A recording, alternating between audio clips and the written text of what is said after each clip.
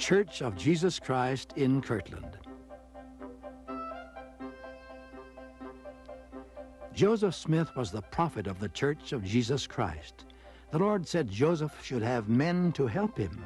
They would be his counselors. His counselors should be Sidney Rigdon and Frederick G. Williams. Joseph and his counselors were the first presidency of the church. Today, the living prophet is the leader of the church.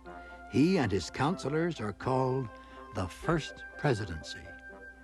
Joseph Smith and his counselors were ordained at a meeting in Kirtland, Ohio. It was a sacred meeting. All the people at the meeting had the sacrament. A few weeks later, Joseph Smith started the first stake of the church. A stake is many members of the church who live near each other. All the saints in Kirtland were in the first stake. Today, the church has many stakes. Then Jesus said the saints should build more church buildings.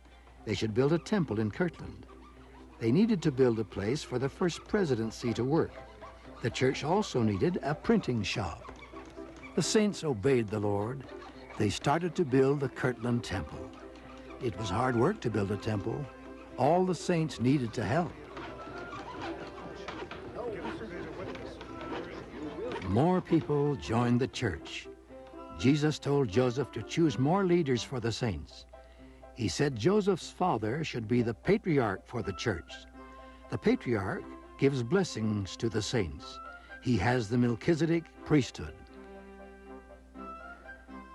Jesus told Joseph to choose 12 men to be high counselors. They are men who have the Melchizedek priesthood. They help the saints know what is right and what is wrong.